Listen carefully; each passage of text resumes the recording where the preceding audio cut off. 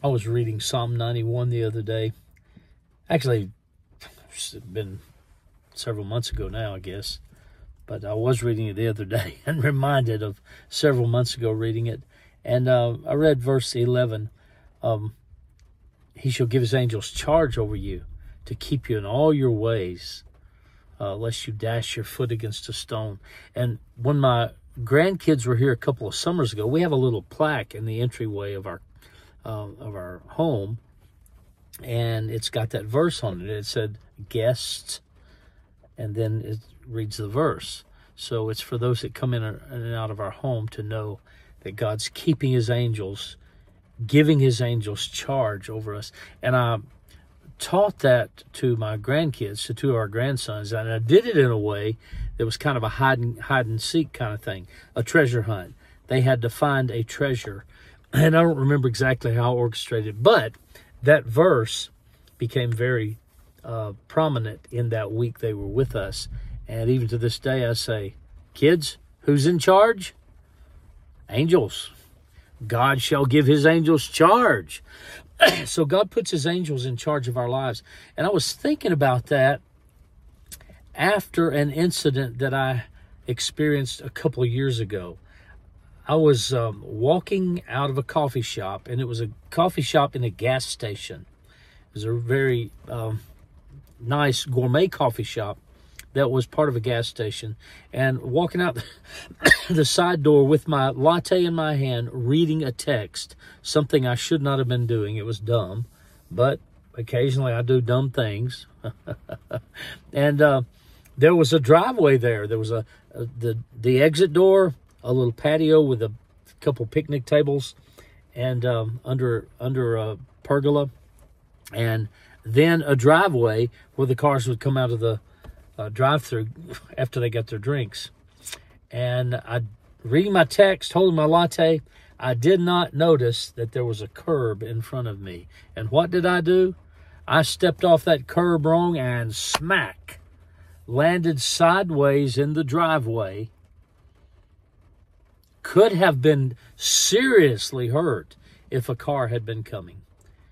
And a little while after that time, thinking about Psalm 91, I said, Lord, you said you'll give your angels charge over me to keep me in all my ways, lest I dash my foot against a stone. I said, what happened then? And instantly he said, you don't think angels were in charge of you? First of all, you didn't get run over by a car. Second, you did not hurt one bone. Me in my 60s, falling on concrete. Did not hurt one bone, didn't have a scratch, didn't have a bruise, never felt any physical repercussions of that fall. I don't think I even got latte on my outfit I was wearing that day, come to think of it.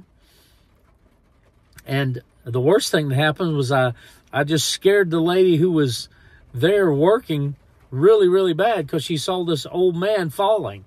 And I said, ma'am, I'm fine. You don't need to worry about me. I'm fine.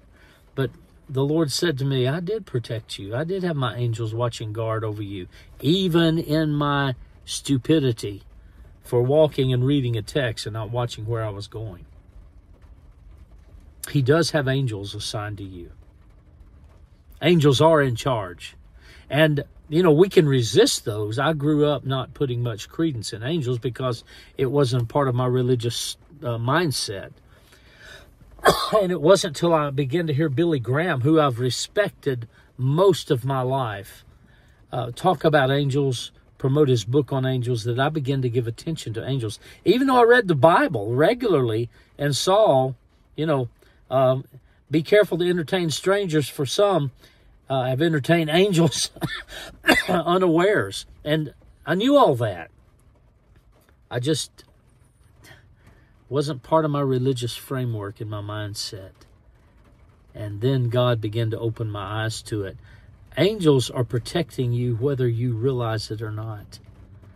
And I hope we'll awaken to the protection of angels. I asked the Lord once, why angels, Father? I've always asked for your presence, Holy Spirit. I've always asked for you, God. You know what God said to me in my mind? Not out loud. He said in my mind very clearly, you couldn't handle all my presence. It's kind of like when Moses wanted to see my glory. I had to put him in a cave and cover the cave with my hand, just so the backside of my presence, not my face, could pass before him. It would have killed him.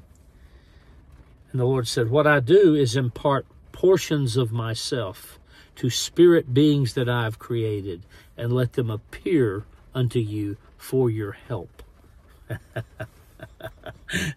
Now, that's not Scripture, but that's sure based on Scripture. And I know the Lord gave me that answer in my request to him for, why angels, Lord? Father, thank you for angels. Lord God, you're so good to set those angels round about us, to give them charge over us. Let them keep us. Thank you, Father. We welcome the presence of angels in our lives, and we rejoice in the protection that they afford us, the direction they afford us. Like the Old Testament said, you said, I'll set an angel before you and he'll lead you. Yeah. Thank you, Lord.